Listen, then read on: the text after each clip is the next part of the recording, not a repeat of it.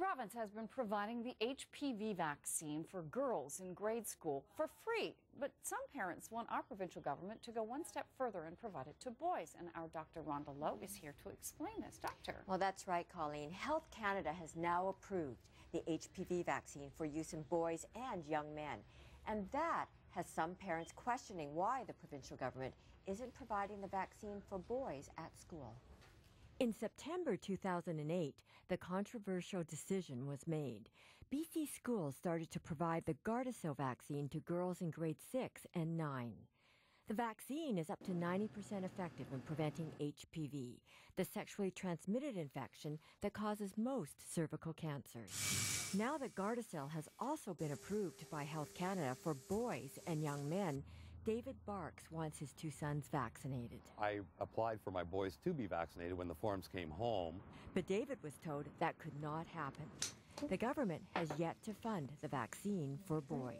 It is then reviewed by a committee called the National Advisory Committee on Immunisation. They look at all the evidence and they make a recommendation as to whether it should be used sort of by the public health system. In men, HPV can be responsible for genital warts and some cancers.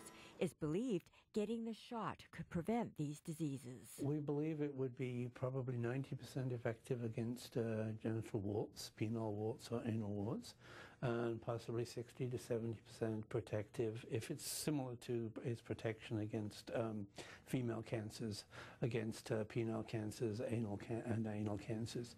While it's not publicly funded, parents do have the choice to pay for the vaccine, but it's not cheap, costing $150 each for the 3 needed shots. I have 2 boys, and by the time I'd be done, it'd be $1,000. Still, it's something David is considering. I'm exploring that option, though, because I really do believe that full prevention of HPV would be a wonderful thing. Okay, doctor, I didn't even know the vaccine was effective in boys. This is news. The idea, Colleen, is it would generate a similar type of immune response in boys as it would in girls.